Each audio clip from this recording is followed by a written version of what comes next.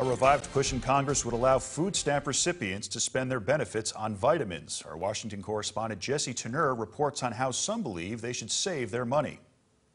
It's just a choice. I want to give people a choice. According to the U.S. Department of Agriculture, nearly 40,000 households in Alabama Congressman Mike Rogers' district receive food stamp benefits. They, along with the millions of others across the country, can spend the money on food and drinks, but not on vitamins and supplements. A lot of these families are very poor, and they don't get a good, nutritious diet.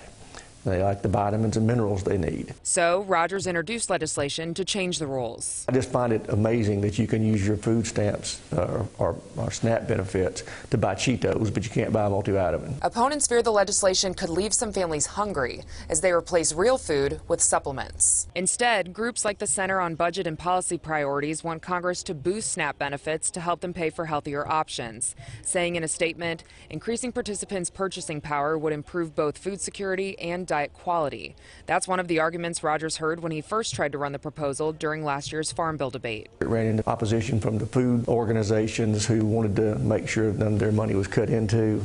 And it may, I'm sure we'll have that fight again this time. Rogers adds his legislation won't cost taxpayers any more money. His next step is to sell it to the Agriculture Committee. In Washington, I'm Jesse Teneur.